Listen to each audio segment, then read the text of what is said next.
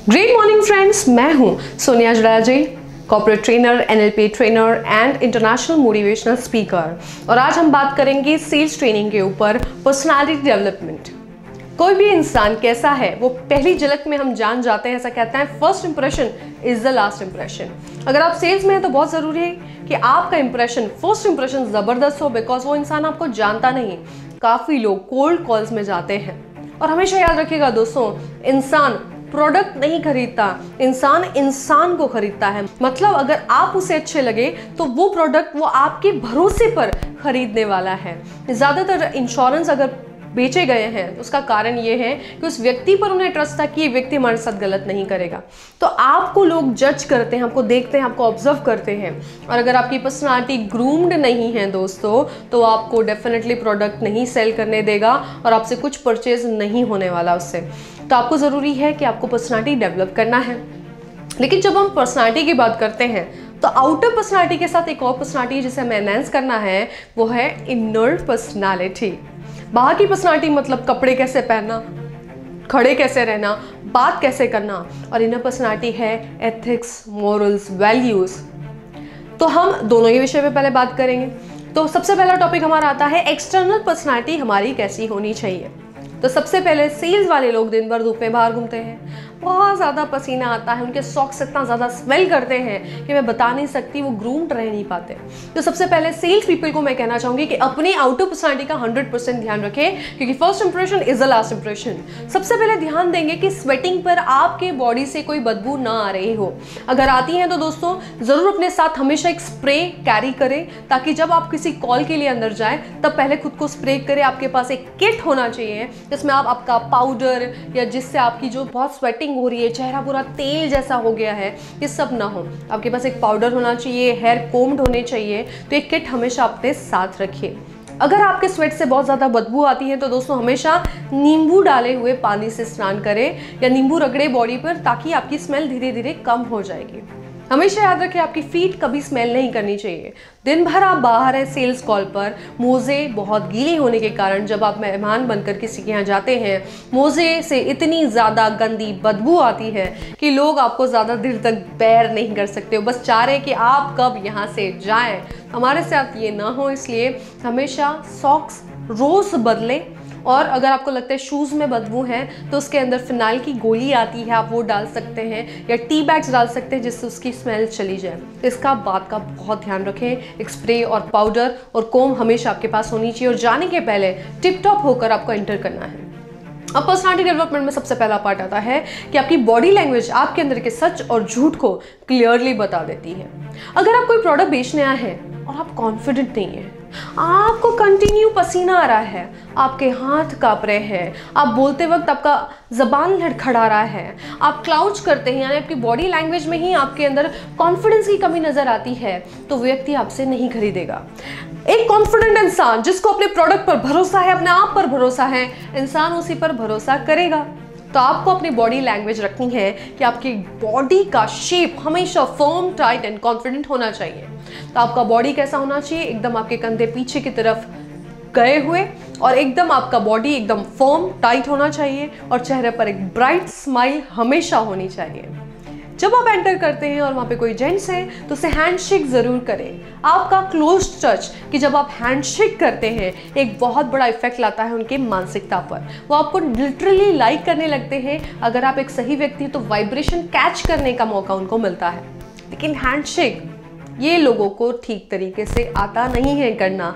तो हम आज थोड़ा सा बात करेंगे हैंडशेक कैसे किया जाए। तो हैंडशेक के लिए सबसे पहले अगर कोई व्यक्ति आपको इस तरह से हाथ दे तो इसका क्या मतलब है? इसका मतलब है कि वो व्यक्ति बहुत खुद को ओवर समझता है।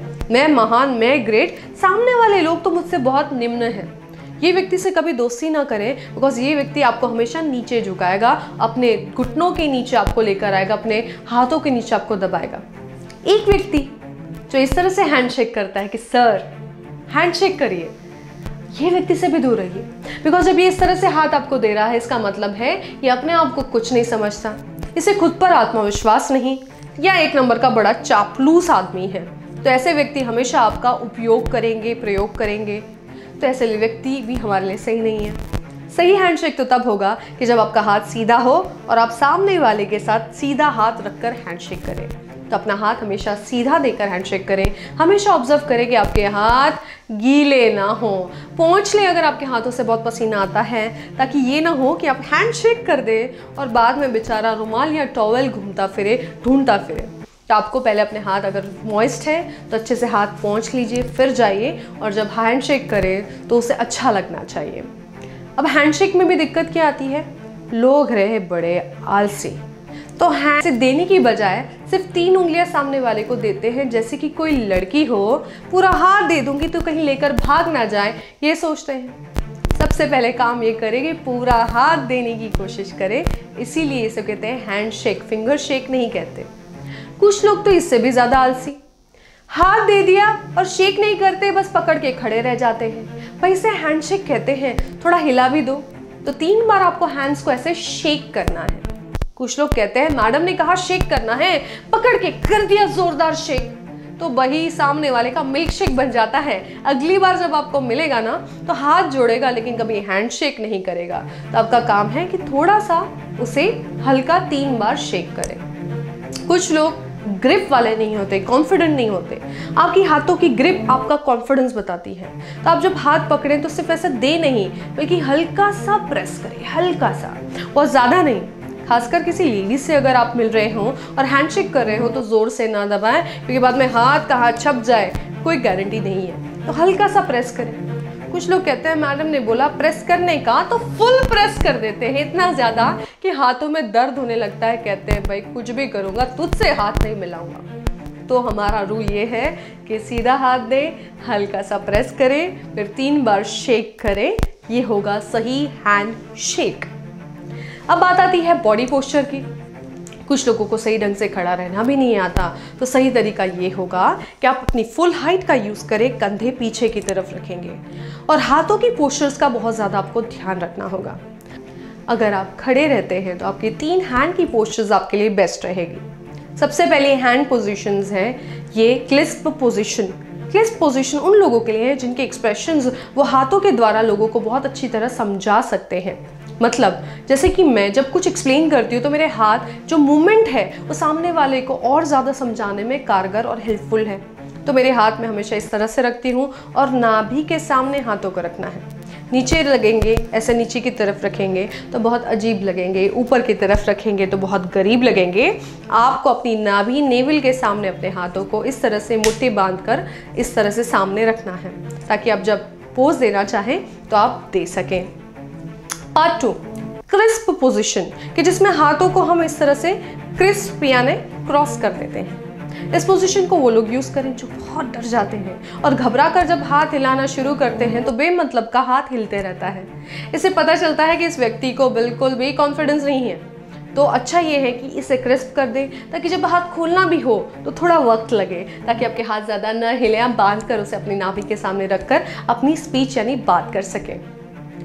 एक लास्ट पोजीशन जो आपको शेयर करना चाहती हूँ वो है बकेट पोजीशन। लेकिन ये स्टैंडिंग के टाइम पे खड़े रहकर जब आप मीट या ग्रीट करने जाते हैं, एंटर करते हैं किसी के घर में, तब आप यूज़ कर सकते हैं। इस पोज को कहते हैं बकेट पोजीशन इसलिए क्योंकि हमें विजुलाइज करना है कि नीचे पानी भरी 2 बकेट है। अगर पानी भरी बकेट को हम उठाते हैं तो हमारे कंधे चौड़े और इस तरह से हाथ मुट्ठी बांध कर रहते हैं। तो आपको इस तरह से कंधे चौड़े और नीचे हाथ मुट्ठी बांधे हुए होने चाहिए, ताकि आप बहुत कॉन्फिडेंट, फुल्ली कॉन्फिडेंट लगे और जब आप घर में एंटर करें बाद में आप क्रिस्प और क्लिस्प पोजीशन में से जो भी यूज़ करना चाहें कर सकते हैं। तो ये हैंड पोजीशंस में से जो तीसरी पोजीशन मैंने सिखाई, कृपा कर लेडीज़ इसे यूज़ ना करें, क्योंकि लेडीज़ भी आजकल सेल्स में है और जब भी इस तरह से पहलवान बनकर किसी के घर जाएंगी तो लोग भी कहेंगे कि भाई मारने आई हैं या बेचने, तो ऐसा ना लगे, इसलिए आप अपनी नॉर्मल ये पोजीशन नॉर्मल यूज़ कर सकती हैं। तो ये रहा हमारा एक्सटर्नल पर्सनालिटी डेवलपमेंट, यानी बाहरी रूप से आपने अपनी पर्सनालिटी को कैसे डेवलप करना है, कैसे हैंडशेक करना है, कैसे खड़े रहना है, और ये और भी ज़्यादा डिटेल में है। ये तो मैंने कुछ रफली आपको बताया क्योंकि हम ये वीडियो बना रहे हैं आपको जागृत करने के लिए, लेकिन कुछ चीज़ प्रैक्टिकली ही सीखी जाती है। तो ज्वाइन कीजिए हमारा एक वर्कशॉप जो सेल्स मार्केटिंग रिलेटेड है, या तो आप ऑर्गेनाइज कर सकते हैं अपनी सिटी, अपनी ऑर्गेनाइजेशन, अपनी कंपनी में हमारे सेमिनार्स, इस नंबर पर कॉल करें ताकि इस सेमिनार, इस वर्कशॉप को, प्रैक्टिकल ट्रेनिंग को आप अपने यहाँ पर देख सकें, यूज़ कर सकें, अप्लाई कर सकें। बेल आइकन दबाना ना भूलें, सब्सक्राइब हिट करना ना भूलें, और वीडियो पसंद आए तो लाइक करिए ताकि मुझे पता चले कि इस टाइप के वीडियो आपको पसंद आते हैं और ऐसे वीडियोस मैं और बनाऊं। नीचे कमेंट सेक्शन में आपके जो भी कमेंट्स हैं, कोई सुधार या कोई टॉपिक्स जिसमें आप चाहते हैं कि मैं और वीडियोस बनाऊं, मुझे ज़रूर लिखें, क्योंकि मैं पर्सनली पढ़ती हूं और उसके ऊपर डेवलपमेंट करती हूं कि ये वीडियोस बनाने हैं, तो उसे बनाने की प्रोसेस में हम लग जाते हैं।